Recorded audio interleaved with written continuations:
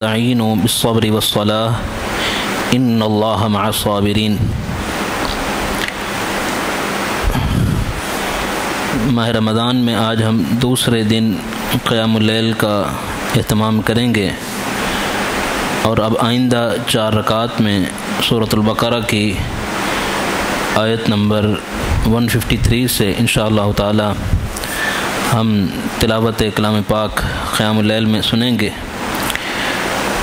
اس آیت مبارکہ میں اللہ تبارک و تعالی مومنین سے مخاطب ہے اور بہت ہی ایک عمدہ پیغام ہے۔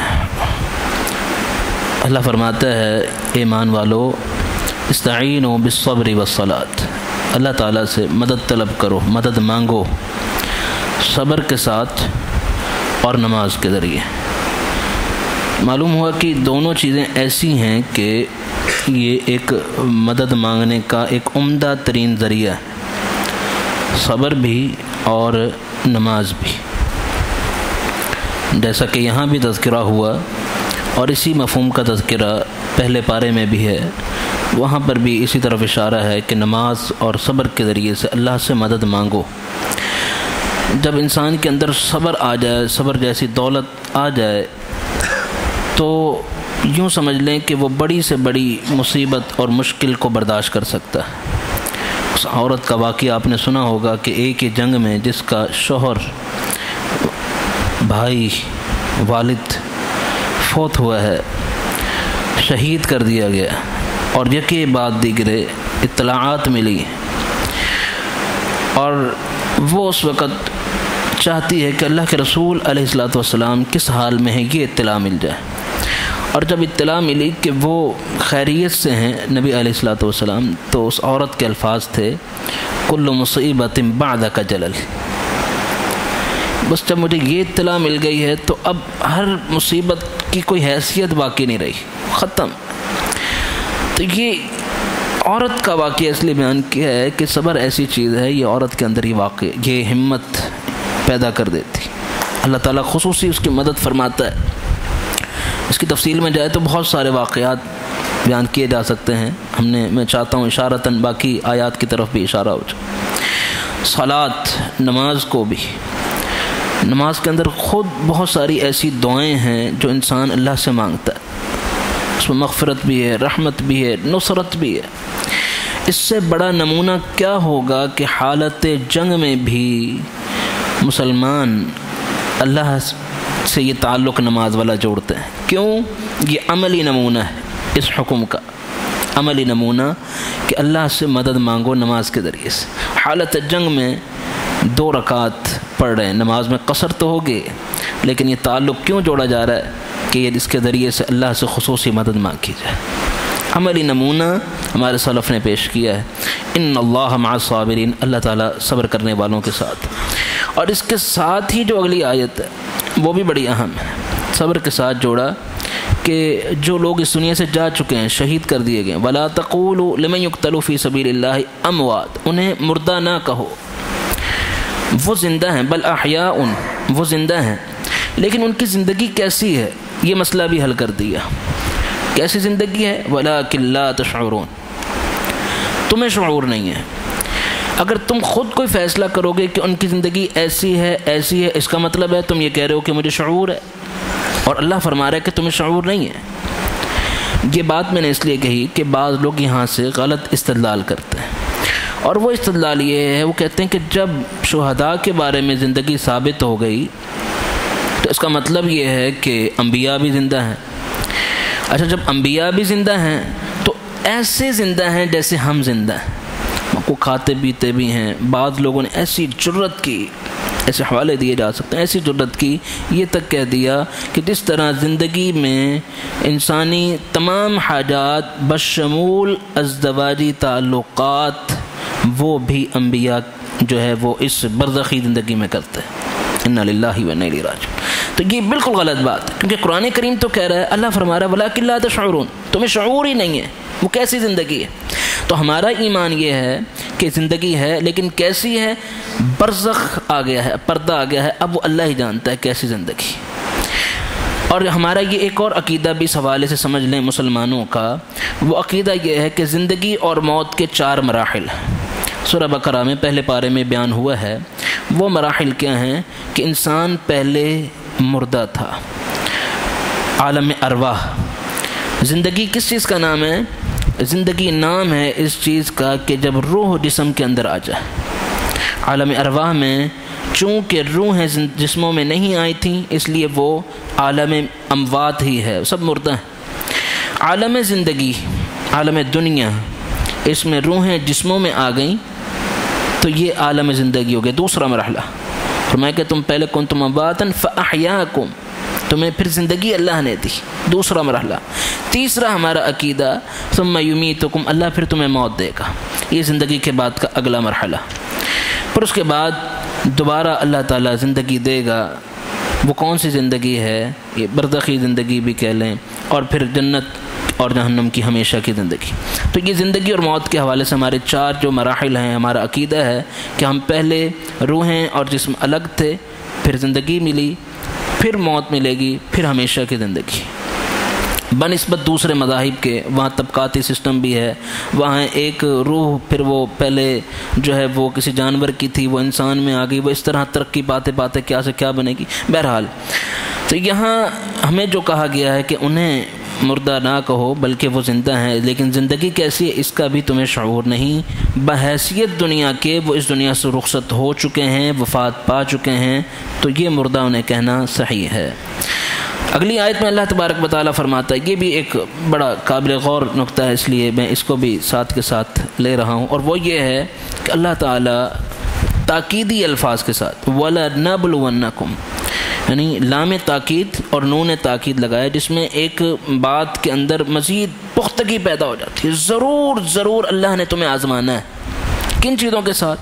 خوف بھی اللہ دے گا، پریشانیاں، مصیبتیں، تنگیاں، بھوک، والجوع ونقص من الاموال والانفس والثمرات، مالوں کی کمی ہو سکتی ہے، نفوس جانوں کی کمی ہو سکتی ہے، اس طرح سے تمہارا بیٹا فوت ہو گیا، بیٹی فوت ہو گئی، بھائی فوت ہو گیا، اور پھلوں کی یعنی اموال کی کمی۔ تو یہ سارے مراحل یہ سب کیا ہیں؟ لنبلونکم، اللہ کے آزمانے کے انداز ہیں۔ ہم نے اس میں کیا کرنا ہے؟ صبر کے ذریعے سے اللہ سے مدد مانگنی ہے کہ وہ مشکل وقت نکل جائے، اور اگر ایسا کر گئے وبشر الصابرین، پھر خوشخبری۔ اور یہ ایسا منہج ہے، ایسی راہ ہے، اس کے بارے میں فرمایا نبی علیہ الصلوۃ والسلام نے اشد البلاء الانبیاء ثم الامثل فالامثل، کہ یہ جو تکلیفوں والا رستہ ہے نا، یہ آتا ہی سب سے پہلے انبیاء پر ہے، پھر جو اس راہ پر جس حد تک قریب ہوگا وہ ذہن بنا لے کہ اس طرح کی مشکلات آ سکتی ہیں۔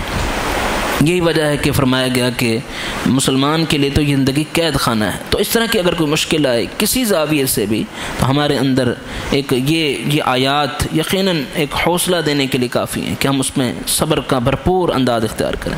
پھر اللہ تبارک و تعالیٰ اگلی آیات میں جو ہے صفا مروہ کا تذکرہ فرماتا ہے، حج کے حوالے سے کچھ تذکرہ فرماتا ہے، اور اسی طرح جو آیت نمبر 164 ہے اس میں بڑا ایک عمدہ پیغام، وہ پیغام کیا ہے؟ ہم سیر و تفریح کرتے ہیں، سیاحت کے حوالے سے لوگ اربوں روپے خرچ کرتے ہیں، لیکن اللہ نے یہ ساری چیزیں کیوں بنائیں ہم نے کبھی غور نہیں کیا۔ اللہ فرماتا ہے ان فی خلق السماوات والارض، آسمان و زمین کی پیدائش میں، تخلیق میں، واختلاف اللیل والنہار، اور دن اور رات کے آنے جانے میں، والفلک التی تجری فی البحر بما ينفع الناس، اور جو یہ سمندروں میں کشتیاں چلتی ہیں، لوگ سیاحت کرتے ہیں اور جو ان سے نفع حاصل کرتے ہیں، وما انزل اللہ من السماء من ماء، اور جو اللہ تعالیٰ آسمان سے بارش برساتا ہے اور اس بارش کے بعد فاحیا به الارض بعد موتها، ایک بنجر زمین کو آباد کر دیتا ہے، وبث فيها من كل دابة وتصريف الرياح والسحاب المسخر بين السماء والارض، اللہ تعالیٰ تمام دلائل آفاقیہ بیان کرنے کے بعد کیا فرماتا ہے؟ لآیات لقوم یعقلون، یہ سب کی سب نشانیاں ہیں عقل رکھنے والی قوم کے لیے، عقل رکھنے والی قوم کے۔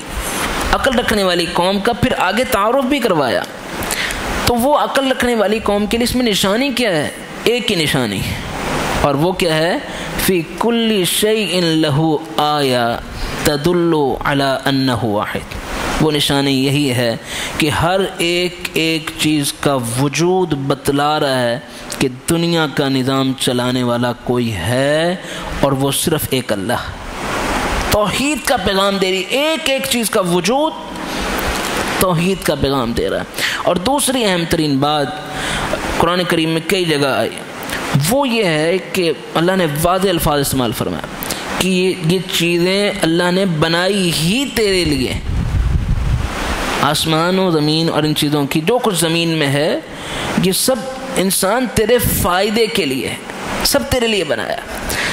اور تیری شان یہ ہے کہ تو ان سے فائدے اٹھا کر عقل کا مظاہرہ یہ کرے کہ اللہ کی توحید کو سمجھے.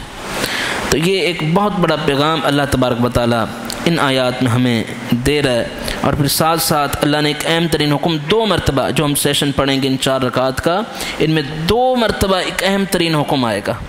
اور وہ حکم یہ ہے، اور اس میں ایمان والوں کو خطاب نہیں، عمومی الفاظ ہیں. یا ایھا الناس، کیا حکم ہے؟ کلوا مما فی الارض حلالا طیبا، حلال کھاؤ، طیب اور پاکیزہ کھاؤ. 2 مرتبہ حلال کا حکم دیا، تیسری مرتبہ بعض حرام چیزوں کی وضاحت بھی کر دی کہ یہ چیزیں باقی بعض قرآن میں دوسری جگہ پر، اور پھر مزید احادیث میں اس کی تفصیل موجود ہے جس کا یہاں وقت نہیں. لیکن ہمیں یہاں قابل غور بات کیا ہے کہ اللہ صرف ان 4 رکعات میں، اور تو جہاں آنا ہے وہ اپنی جگہ، یہاں ہم اللہ کا یہ 2 مرتبہ پیغام سن رہے ہیں کہ حلال کھاؤ. گویا کہ قرآن کریم اور قیام اللیل کا ایک اہم ترین پیغام اور میسج ہمیں دوسری ہی رات مل گیا کہ ہم نے حلال کھانا ہے. دوسری ہی رات ہم نے سوچنا ہے کہ میں کس زاویے سے حرام کھاتا ہوں. کہیں دھوکہ دے کر تو نہیں کھاتا، کہیں چھین کر تو نہیں کھاتا، کہیں سود کی آمیزش تو نہیں ہے، یا دیگر اور جو ایسی ساری چیزیں ہیں جو حرام کے زاویے سے شمار کی جا سکتی ہیں. اگر میرا معاملہ ایسا ہے تو یہ تو معاملہ ایسا ہے. کائنات کے امام علیہ الصلوۃ والسلام نے فرمایا، ایک شخص، یہاں تو قیام اللیل ہے نا، گھر میں بیٹھ کر یا اپنے علاقے میں، ایک شخص دور دراز سے جاتا ہے بیت اللہ کا حج کرنے کے لیے، اور حج ایسی چیز ہے انسان پورے خلوص کے ساتھ حج مبرور کر لے تو ایسے ہو جاتا ہے جیسے آج ہی پیدا ہوا ہے. سارے گناہ اللہ تعالیٰ معاف فرما دیتا ہے، کبیرہ ہو یا صغیرہ، تمام گناہوں سے اللہ تعالیٰ اسے پاک کر دیتا ہے. لیکن یہی شخص آیا ہے، وہی خلوص ہے، وہی جستجو ہے، اور اسی مکمل ہمت کے ساتھ وہ تمام تکالیف برداشت کی ہیں جو اس کے ساتھی نے بھی برداشت کی. لیکن اللہ فرما رہا ہے اس کا آنا، وہ کہہ رہا ہے لبیک لبیک، اللہ میں حاضر، اللہ میں حاضر. اللہ فرما رہا ہے لا لبیک، تو حاضر نہیں ہے. حاضر تو وہ ہے جس نے پوری زندگی عملی طور پر جو ہے وہ میرے احکامات کو مان کر جو ہے اس کا مظاہرہ کیا ہے. اس نے میری بات کو مانا ہے، وہ میرے مقصد کو سمجھا ہے، اس نے تابعداری کا حق ادا کر دیا ہے، فرما برداری کا حق ادا کر دیا. تو محض عمل کر لینا کمال نہیں. اسلام صرف عبادات کا یا 2-4 نمازوں کا نام نہیں، یہ پورے دائرے کا نام اسلام ہے. اور اس میں ایک اہم ترین امتیاز ہے، خاصہ ہے اسلام کا، خاصہ ہے اسلام کا، اور وہ یہ جو ہے اس میں حلال حرام کا. یہی وجہ ہے آج آپ دیکھیں دنیا بھر میں حلال کے حوالے سے کام ہونا شروع ہو گیا، حلال فوڈ پہ کام ہو رہا ہے، اور اس حوالے سے اس کی سرٹیفکیشن پہ کام ہو رہا ہے. اور اس حوالے سے جناب اسلامک بینکنگ، اس کو نام ہی اسلامک بینک کا دیا رہا ہے، وہ ہے یا نہیں الگ لیکن اس کی لوگ ضرورت محسوس کر رہے ہیں. تو اللہ تعالی ہمیں حلال کھانے کا حکم دیتا. ہم نے یہ عزم کرنا ہے، یہ پیغام ہم نے حاصل کرنا ہے عملی طور پر کہ انشاءاللہ تعالی حلال کھائیں گے اور کسی زاویے سے بھی حرام کے قریب نہیں جائیں گے انشاءاللہ تعالی. باقی باتیں آئندہ نشست میں ہوں گی. سبحانک اللہم.